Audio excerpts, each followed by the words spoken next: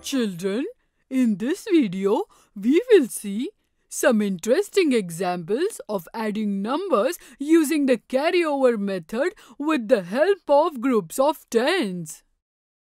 We had great fun in the zoo yesterday. And we learned a lot as well. Yes. Give me some more examples to practice. Look, here are two abacus. With the help of the abacus beads, try to identify the numbers and add them. In the first abacus, in the tens box, there are 7 beads. This makes it 7 tens, that is 70.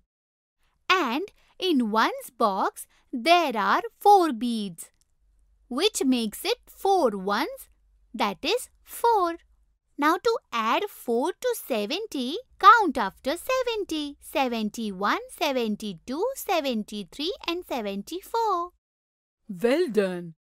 And in the second abacus, in the tens box, there is 1 bead. This makes it 1 tens.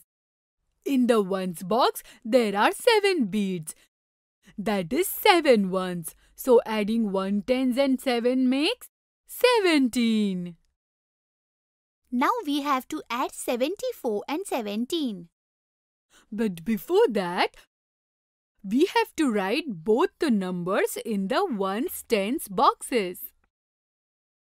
Yes, after writing both the numbers in this way, in the ones tens boxes, adding 4 and 7 in ones box makes 11.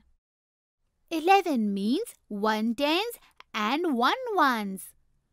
We have to write 1 ones in the ones box and carry over 1 tens.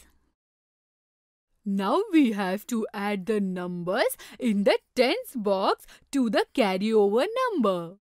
Adding 7 to the carryover number, 1 will equal 8 and adding 1 to 8 will equal 9. So we have to write 9 in the tens box. 74 added to 17 will give us a total of 91. Yes. While adding, we have to first add the numbers in the ones box. And then we have to add the numbers in the tens box along with the carryover number. Yes, let's go now.